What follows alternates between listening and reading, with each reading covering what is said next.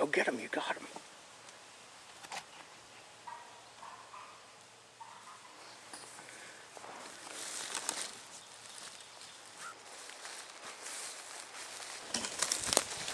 You want the bad news now?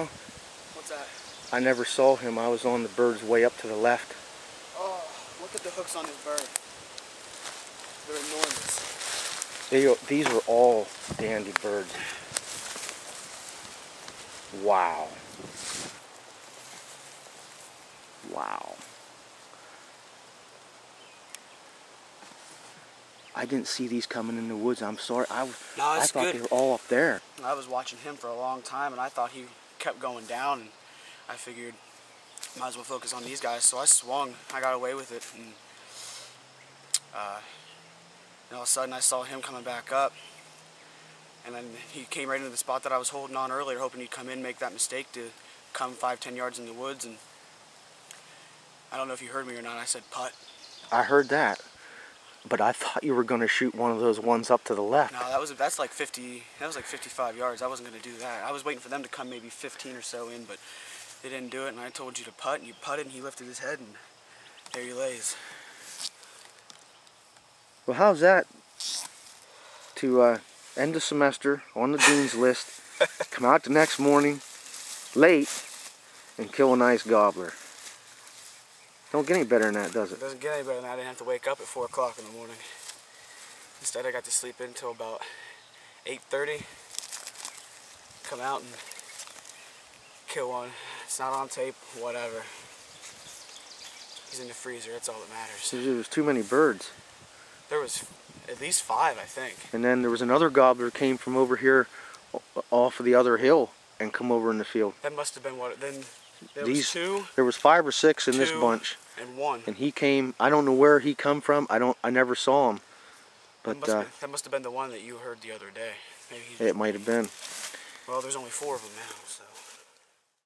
Well, today's May 6th. The first week of the Pennsylvania spring gobbler season's slowly winding down.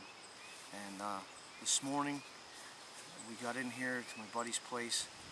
I came in late and heard birds gobbling and got a hold of Tyler. He come up and met me, and we went after them, and they were traveling. We got out into this field. They were at the other end of the field, which is probably about 250 yards just about wide, and they were clear at the other end of it. I started calling. These birds, there was 5 or 6 gobblers. Could never get a good count on them because we were sitting back in the woods. But they came right across the field and right up to us, and then went by us. I was watching the strutter and a couple other birds, and I did not know that this gobbler that Tyler shot had sneaked into the woods in front of him, and I heard him saying, putt, putt.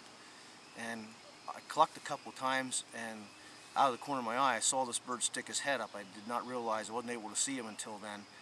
And as you can see, he harvested him, and he's a dandy bird. He's got 1 1/4, 1 3/8 spurs, and a 10.5-inch beard, which looks like he didn't get through the winter too well with the beard. But Tyler just came home from college last night, finished up a semester at Cal U, made the dean's list, and we're celebrating today with a long beard. So, and now I've got a cameraman for the next couple of days. So we're gonna get out of here, and it's time to go to camp and work on the food plots. So stay with us for the rest of the week.